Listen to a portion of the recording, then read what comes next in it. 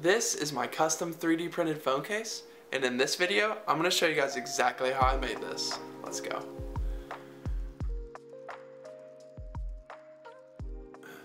So over the past week, I had this idea for this custom 3D printed phone case. I wanted a custom case that I could put my logo on and stuff and personalize it to me. When I first started this, the only filament I had on hand was PLA, and I decided, well, maybe I can try a phone case and make it out of that. But of course, as you might imagine, when I printed the phone case out of PLA, it's actually very hard. It's very rigid. It's hard to put a phone down inside of the case because as soon as you put pressure on one of the corners to pop the phone into the case, they usually crack, or at least that's what happened to me with PLA. It just doesn't have enough flexibility like something like this does. So it was pretty obvious at this point that I was gonna need some type of flexible material. So I did a little bit of research and I came up with TPU as being my best option. A lot of people said that with the printer that I have, which is a stock Ender 3 Pro, that I was gonna have to make modifications to the extruder, possibly a different build surface. I was gonna have to slow the print way down, and it ended up being the case that I didn't have to do any of that. I was absolutely blown away. I can't recommend this TPU enough. If you haven't tried printing with flexible filament and all you have is a stock Ender 3 or Ender 3 Pro, you should definitely check out this TPU, and I'll link it down in the description. Let's take a look at this model that I modified in Tinkercad, and we'll take a look at the Cura profile settings that I use as well.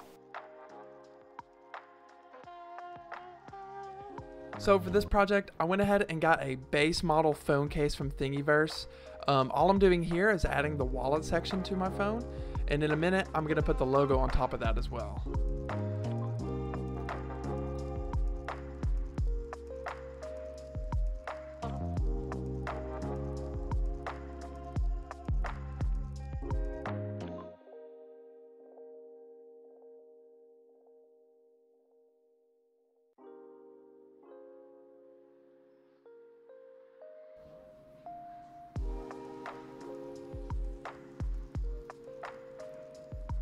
So for the logo here, all I had to do was take the original PNG file and turn it into an SVG file, and I'll put a link in the description for the website that does that.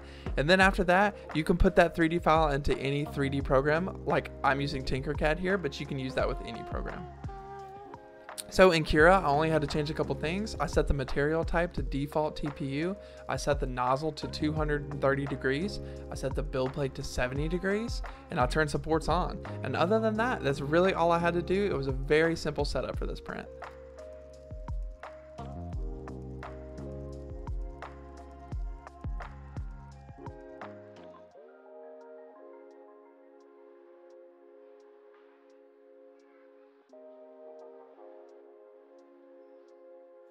I was really concerned that the support material might be really difficult to remove that was in between this little wallet part of my phone case and the actual back of the case itself. But luckily with the TPU supports, they were flexible, so I just stuck a knife in here and ran it along the edges to cut the strings that attached them to the model itself, and then I was able to pull the whole support structure right out. So that was awesome. This whole area had supports in it.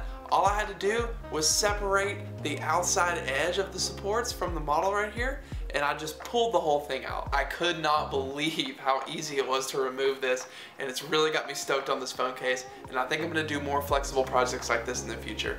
If you guys like this video, make sure to hit the like button and let me know what you liked about it in the comments below. If you didn't like it, you can also hit the dislike button.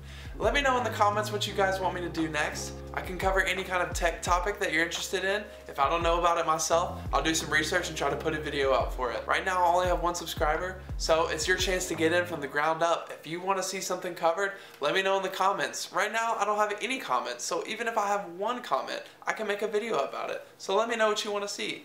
Thanks for watching, guys. Have a good one.